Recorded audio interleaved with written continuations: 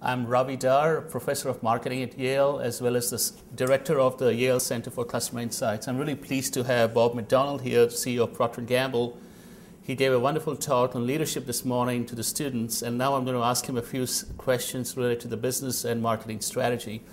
Bob, I want to start with the sort of general growth strategy. You mentioned that it can be nicely summed up in touching more consumers in more parts of the world more completely. Yes. Can you elaborate a little bit on that, on the sort of the key pieces of those three components? Sure.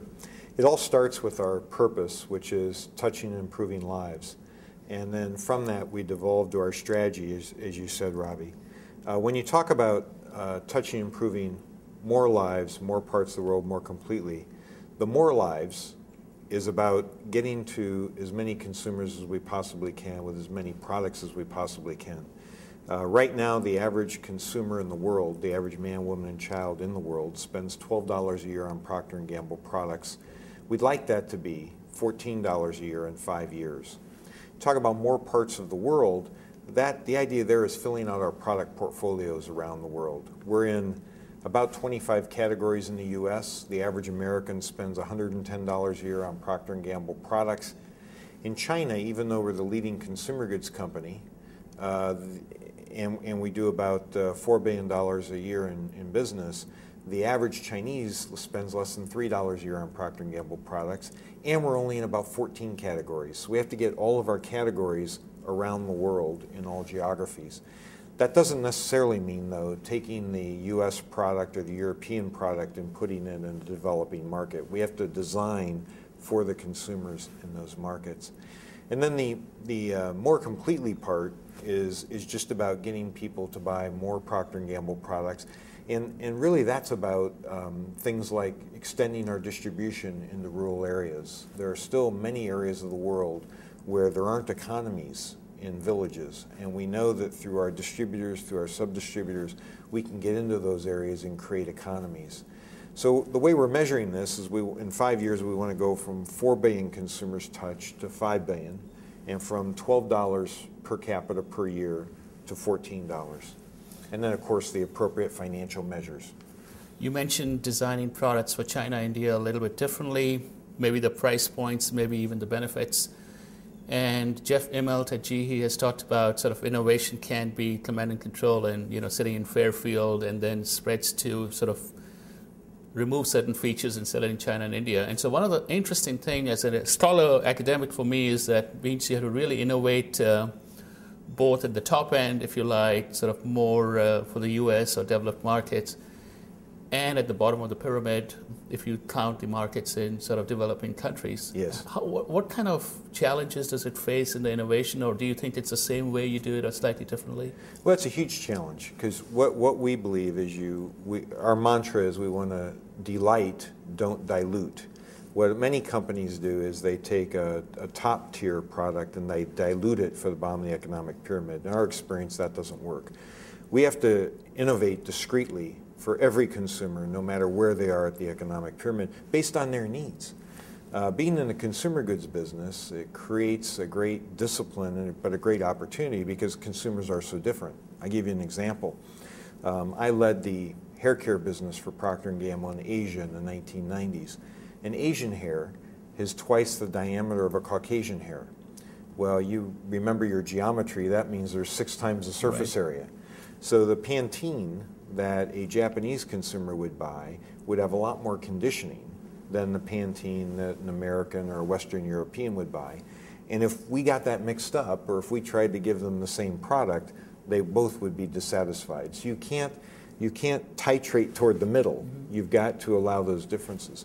Another example is in the Philippines. People do their laundry by hand. Water is very expensive. I lived there for 4 years. Water came by my house only a half hour each day. I had a pump on the street. We would pump it into a tank in our property, and then from that tank to the house. But it was very expensive because you only had it half hour a day at most. And Filipino consumers are very cleanliness conscious, so they really soap their clothes. They do their laundry by hand. They really soap them, and they judge their soap solution based on the amount of suds. Well, the problem is because they create so many suds to get their clothes clean, it takes them 5 rinses to rinse their clothes from the suds. We developed a product called Downy. You're familiar with it here in the United States, but it's a very different product where it provides a little bit of freshness, a little bit of a softness, but importantly, it has cations that sequester those anions of the soap and allow one rinse. So it's called Downy Single Rinse. Saves money because you eliminate the 4 other rinses, so the product virtually pays for itself because you save money in water. Those products are discreetly designed for those consumers. And frankly, I think that's the future of the world. If you think about marketing, your discipline, the ultimate is a one-on-one relationship with every consumer in the world. That's going to be possible with digitalization. The first company who achieves that will win, because the brands you know, the brands you love, are ones that you're extremely loyal about, and you have a relationship with that brand. Now, it may not be possible today to create that one-on-one relationship, but we got to get as close as we can get with that, and eventually we have to create that one-on-one relationship to create indispensable brands. It's interesting you mentioned about sort of the different countries and how they might be, whether it's how they wash or all the infrastructure around washing might impact what insights you can leverage to create better products. And of course, you have this challenge that Gillette, one of your acquisition, was often sort of a little bit more command and control, based in Boston, and let's sort of generalize. So it seems to me it varies a lot by the type of product category where these things become a lot more important and costly to develop also. It does. It varies by product category, and it varies by what I would call the maturation of that category. When I started with Procter Gamble, I was the Tide brand manager in 1984 in the United States. At that time, Tide had about a 20% market share. The number 2 laundry detergent was Whisk, run by Unilever at the time, had a 12% market share. And Tide only came in one form, which was powder Tide, regular scent. Today, Tide has double that share, over 40%. But Tide comes in many forms. You can get liquid Tide, you can get Tide with bleach, you can get Tide with Febreze. We just launched a Tide for fitness clothes. And what you find is, if you're the one who has the consumer insight, you can segment the category. And if you segment the category, you're going to create better loyalty, more indispensability, and as a result of that, you'll have a higher market share. So it always behooves the marketer to get close to the consumer and get that insight that creates the segmentation. And we're doing that on Gillette products now. So I heard you mentioned earlier about the purpose. I like this, I might have it wrong, but I heard that it used to be for a long time improves the lives of world's consumers, and when you came along, you added now and for generation to come. And I find that interesting because there's obviously a lot of emphasis on both sustainability, but environment as part of a business strategy as well, whether it's Eco-Imagination or GE. And the question I have for you a little bit, one of it is how do you manage the tension? So on one hand, now for generations to come seems like there's no tension here, but it's a little bit like in the leadership thing you talked earlier about if it's easy versus it's difficult. And so oftentimes there is a tension between what's good now and what's good for the generations to come. Yes. So I was wondering if you can, how do you sort of, given that this is a challenge managers face all the time, what is some ways you guide your teams to think about these trade-offs, or if you don't see them as trade-offs? And secondly, could you give an example in any of the business lines that how this tension was handled between what's for good now for generations to come, kind of an idea? Well, we added that collection of words, now and for generations to come, a couple of years ago. And we did that to recognize the fact that if we're going to succeed as a company in the next 172 years, we've been around 172 years now, we're going to have to take care of the environment in which we live and work. This has always been part of the company, but we thought calling it out in the purpose would even strengthen it. So we have a sustainability strategy where we want to introduce $50 billion of sales of products that are better for the environment. We want to reduce our carbon footprint, and we want our employees involved in service activities, philanthropic activities externally. We think that it's not good enough for companies just to do well financially. They also have to do good. Consumers now are concerned about the products they're buying and the companies they're buying into, so we're trying to do a better job. In terms of trade-offs, we talk a lot about having an and culture at Procter & Gamble. Many times, leaders look at opposing points of view and think that it's not possible to do and. They think of it as an or, short-term versus long-term, productivity versus innovation. You could go on and on. We don't believe that. We believe that you can find another way, an and way. And we actually teach our leaders how to deal with those dilemmas. We do it through our formal college training. We call it P&G College. We also do it for our informal training in order to get at the fact that you don't have to have those trade-offs, that you can oftentimes find another way. At times where we've done that, there was a time not too long ago where we had to come to terms with the fact that we had been underperforming our competition in terms of top-line growth since December of 2006. That was a painful thing to realize, and many people in the company were wondering, well, do I put priority on profit, or do I put priority on top-line growth? And we developed a strategy that said, you know, we've got to prioritize top-line growth right now because we're not getting our profit in the right way. We're getting our profit through margin increase, and that margin increase is not helping top-line growth. There was some paralysis in the organization.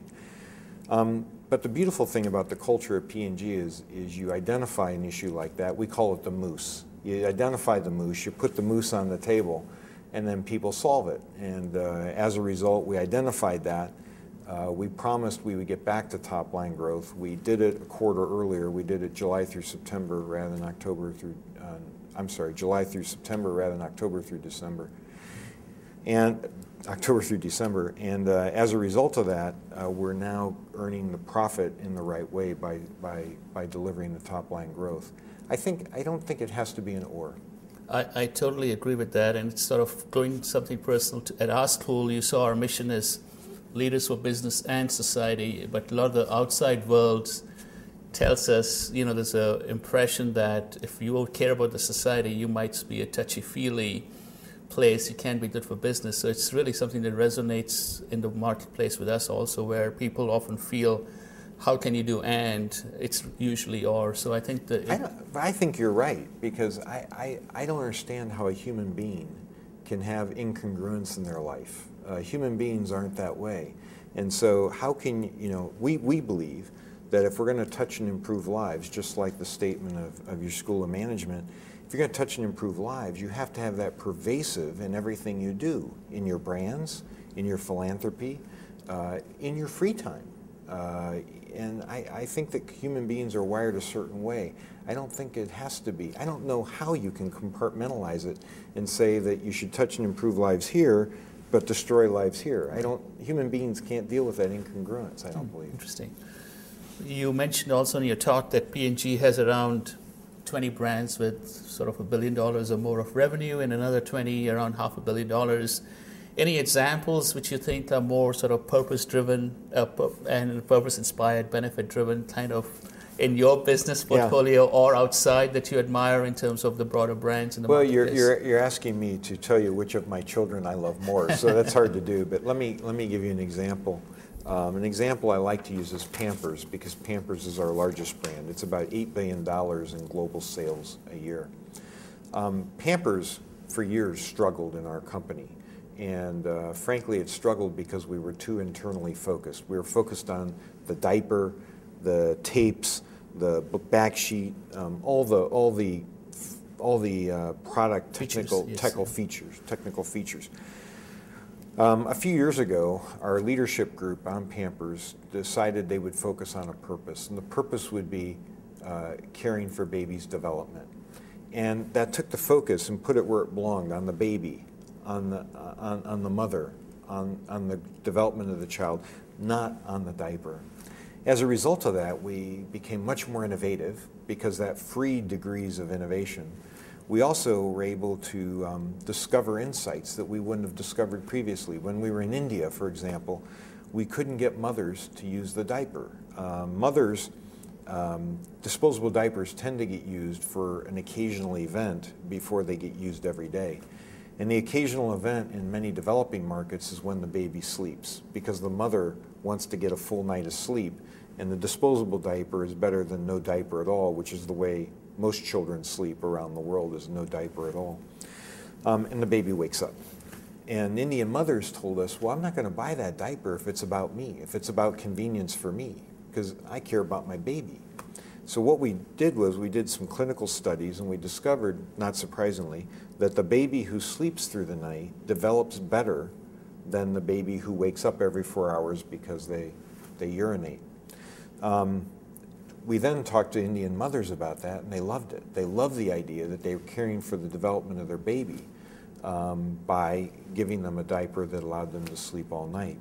The other thing we did is we found partners to help us. We have a partnership with UNICEF where for every pack of diapers bought, we work with UNICEF to donate a neonatal tetanus vaccine for a mother somewhere in Africa. That's where the disease kills mothers and kills babies. We now believe through the sale of Pampers around the world, we're going to be able to eradicate neonatal tetanus from the face of the earth by 2012. If we hadn't had that original broadening of the purpose, beyond just the technical features of the diaper, I don't think we would have had the innovation that resulted in the UNICEF relationship or in the insights that are driving the business around the world.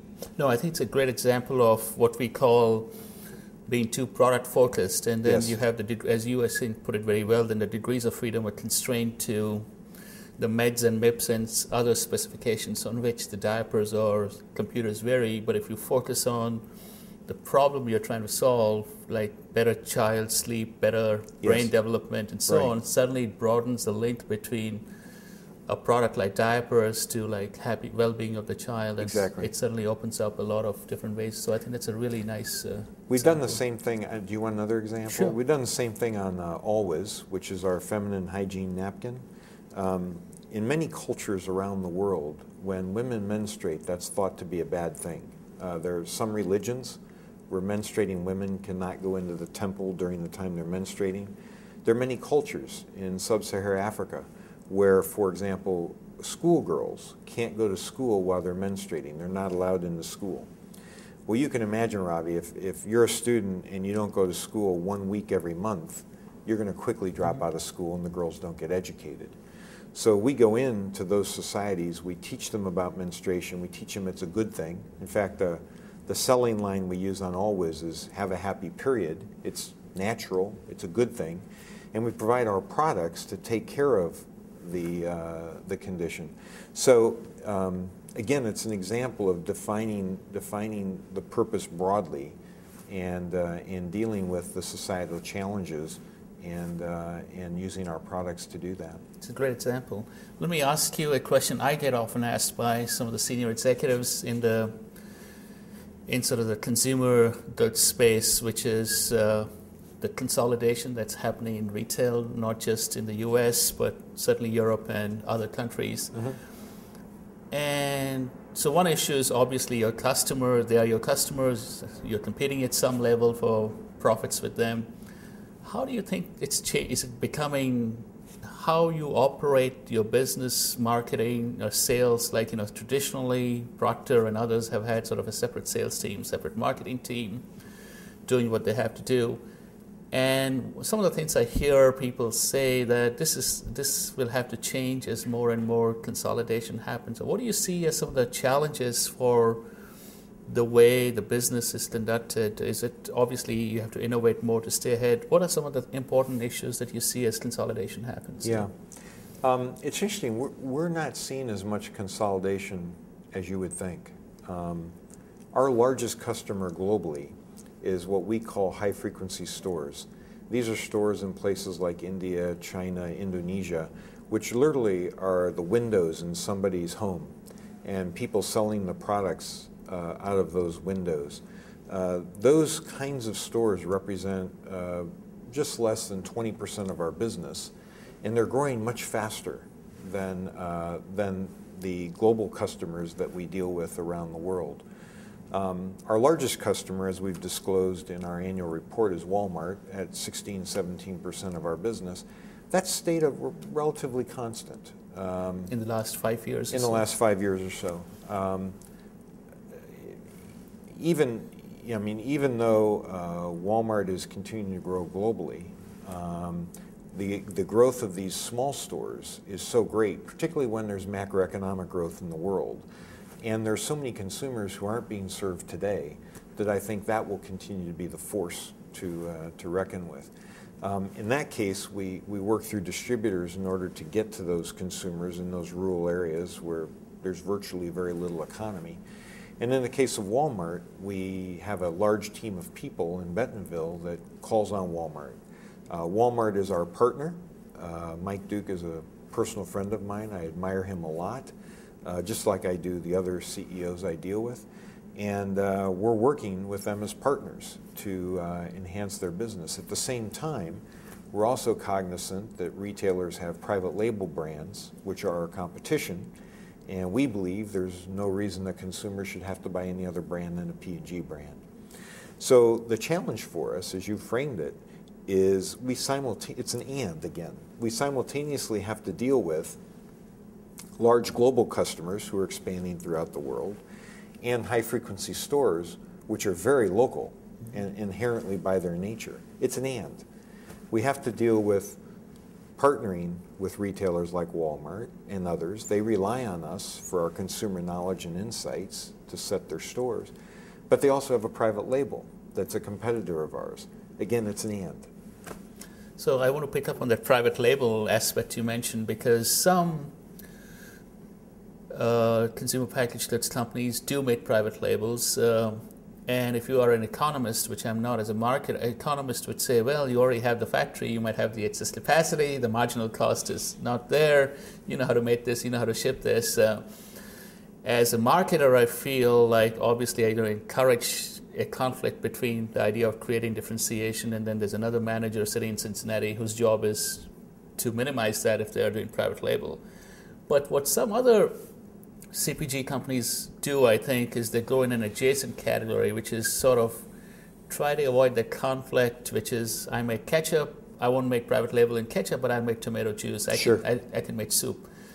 I don't know what Procter makes any private labels at all or not. If it doesn't, I'm sure these questions must have come up over the years. And strategically, and also as a business, like what is the sort of the thinking why this doesn't make sense for us to do? We are involved in some private label manufacture. It's in our Duracell business, and it's more a legacy of the Gillette acquisition. We do not want to make private label. One of our 5 strengths as a company is consumer knowledge. And the second one of those 5 strengths is innovation. We spend $2 billion a year on R&D. We've spent $3 billion since 2001 on consumer knowledge. We're a company where innovation is our lifeblood.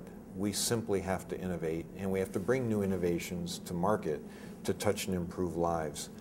I would find it very difficult to create innovations and then hold them back from retailers. And I think retailers, if I had a private label, would find it part of their negotiation to ask me for the latest innovation, which really wouldn't make much sense for our company. So we won't be a private label producer. So it's almost like the ones who do it, you think of, you don't want to say those in so many words, but it's probably the ones who haven't been able to innovate in their categories. I think innovation's a differentiator.